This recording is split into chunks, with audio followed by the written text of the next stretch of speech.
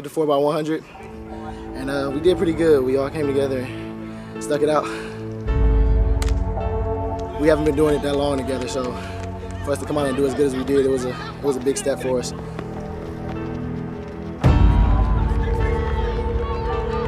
I feel like there's little things that we struggle with in practice, but today we put it all together and we pulled out a win.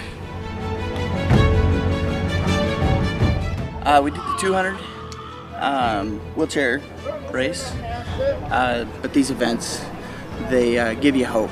When you have an injury happen, you know, you get the despair of, you know, I can't go back to the life I had. But these events show you that there's a life out there besides the pain. The hill might be steep, but it's worth it.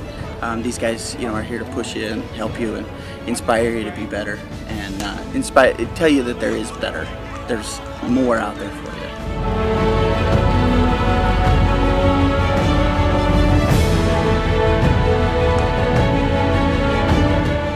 I just competed in the standing discus for the women's open division.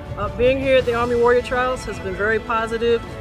Just the camaraderie here, everybody's trying to help everybody, everyone's cheering everybody on, and just seeing everyone overcome whatever physical disabilities they may have to come here and to compete, it's great to see.